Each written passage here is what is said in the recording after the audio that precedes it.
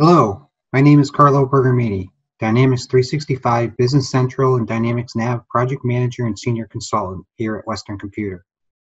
In this video, I'm going to talk about customer sales tax. So let's take a look at some of the setups regarding sales tax. First, we want to take a look at tax jurisdictions.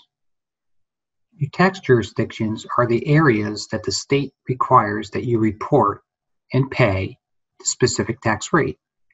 In this case, we have Florida set up, Georgia, and Illinois. If we just concentrate on one of these areas, the districts, we see we have the state of Georgia that we're setting it up to be 3%. For the city of Atlanta, 1%. Fulton County, 2%. Gwinnett County, 2%. And Murray District, 1%. We will eventually combine these all together to have a roll-up tax rate fit for the state of Georgia in this example. So jurisdictions is going to be areas that we are going to tell the system at what rate per jurisdiction that we're going to collect sales taxes from on each individual sales order and or invoice. Now we're going to take a look at the tax areas. And what the tax areas does, this is the feature where we roll up all the jurisdictions into one general area, that this area we will assign to each specific customer.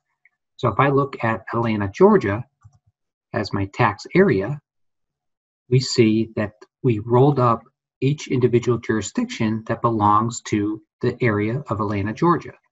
So even though we had other counties and other jurisdictions, we didn't include it in here because what we're saying is that the state of Georgia, the city of Atlanta, and Atlanta is within Fulton County, these three together are going to roll up into one tax rate.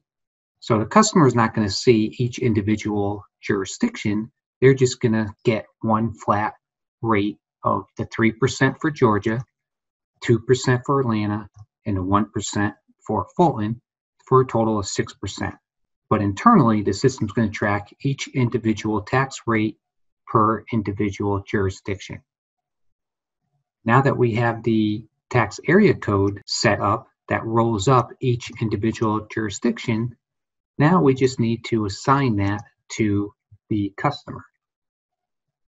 When I go to the customer, a customer record,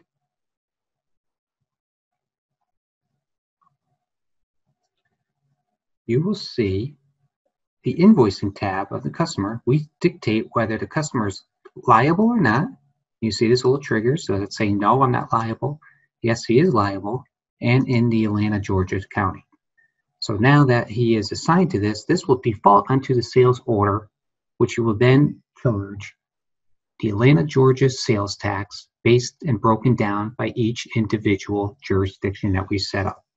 If by chance they are not tax liable and they should be collecting sales tax, but they're not tax liable, you could turn this off, leave this tax area code as Atlanta, Georgia, and then type in his or her tax exemption number. So that way you're still tracking the sales you made within the Atlanta, Georgia tax area code, but you did not charge sales tax because we turned this off and we do have the related tax exemption number. What do we get off this? There is this one report that's called the Sales Tax Collected Report.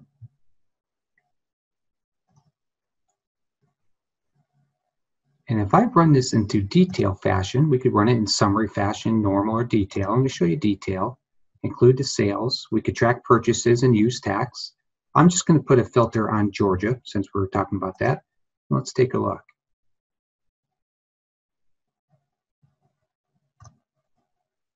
You will see for the tax jurisdiction of Georgia, here is all the individual invoices, invoice numbers, dates, taxable sales amount, sales tax collected. So now as we scroll down, we could track each individual sales invoices for auditing purposes. Again, it could be in summary fashion, but now we could see our total tax jurisdiction of Georgia that we needed to collect and pay is $11,370.32. Very nice report. Thank you for spending some time watching. Be sure to subscribe to our YouTube channel and stay up to date on all things Microsoft Dynamics. Feel free to contact us if you have any questions. Thanks again.